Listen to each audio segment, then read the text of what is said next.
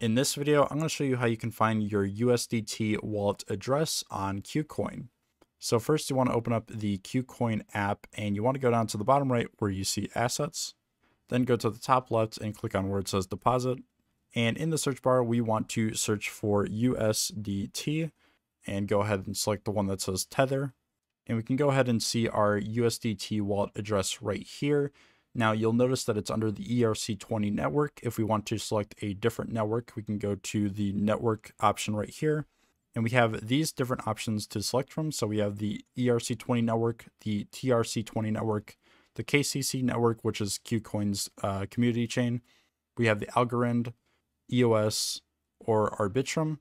So you can go ahead and select whatever network you want. Let's select Tron, for example. So now we have the TRC20 network wallet address right here. If we go ahead and click on copy address, it's going to copy our Tron network USDT wallet address. So I hope this video helped you guys out. If it did, please leave a like. But that's going to do it for this video. Thanks so much for watching, and I hope this helped you out.